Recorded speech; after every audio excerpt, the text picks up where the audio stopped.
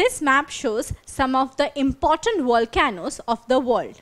They are Mount Tambora and Krakatoa in Indonesia, Mount Pinatubo in Philippines, Mount Fujiyama in Japan, and Mount St. Helens in United States. So these are some of the important volcanoes in the Pacific region. Now, if you carefully look at this map, you will find that all these volcanoes are located at the intersection point of different tectonic plates. And why so?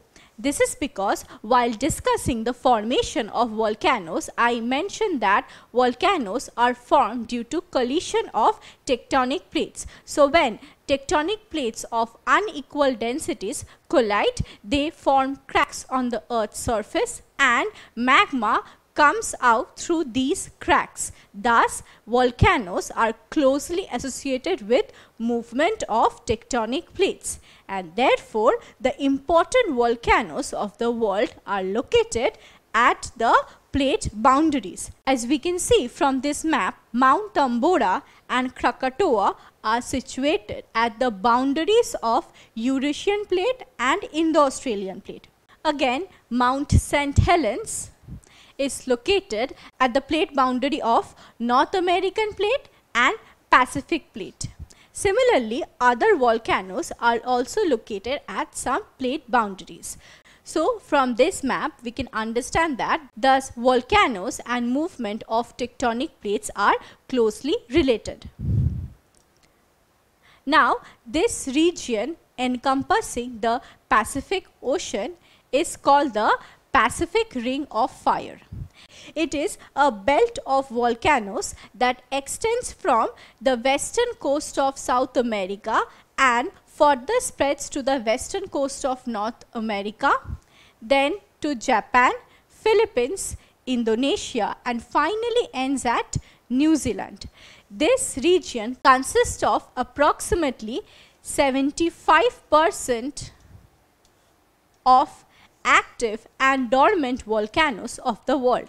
Thus, this region, that is the Pacific Ring of Fire, is a volcanic prone region of the world.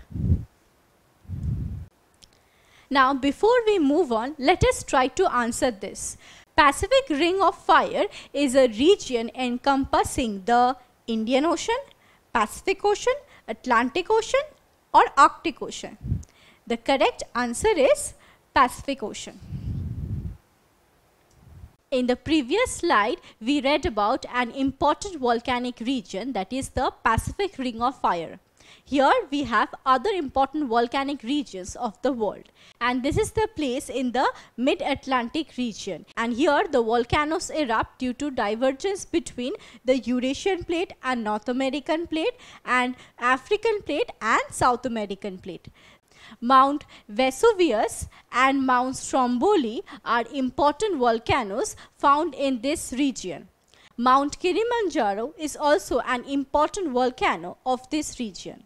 Other important volcanic regions of mid-Atlantic ridge are Canary Islands and Iceland. Here, volcanoes erupt frequently due to divergence between Eurasian plate and North American plate and African plate and South American plate.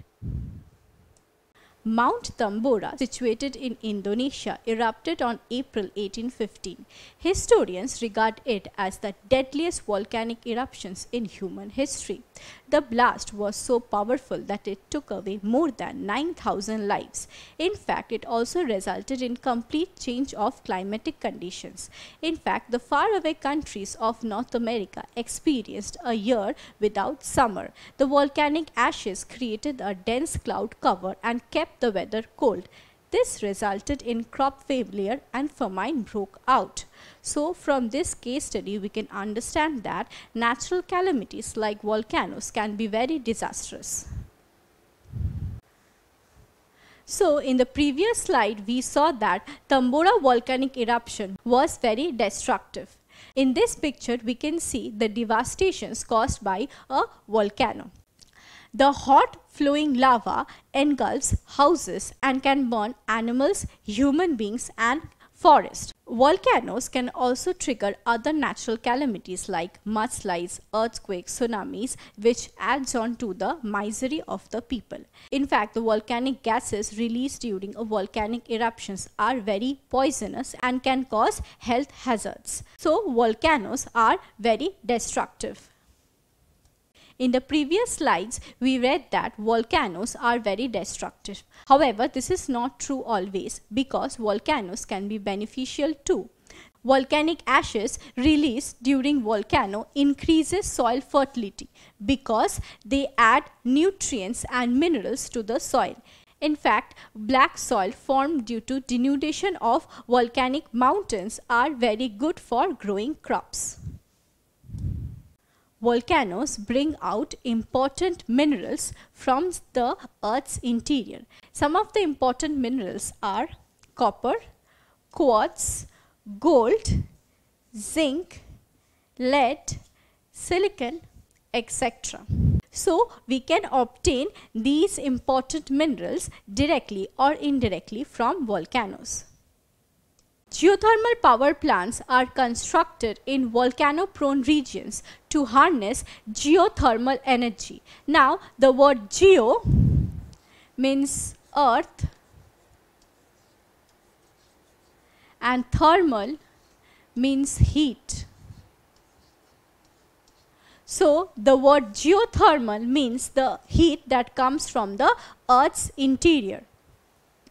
And how can we harness this? From this geothermal power plant.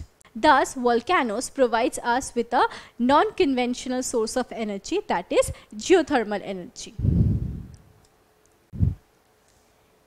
Geyser and hot springs are also found in volcano-prone regions. They are formed when underground water gets heated up if they are in close contact with magma.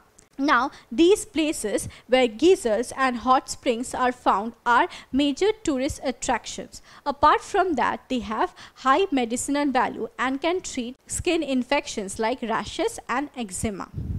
So, in this video, we studied about distribution of volcanoes. We saw that a major volcanic region of the world is the Pacific Ring of Fire.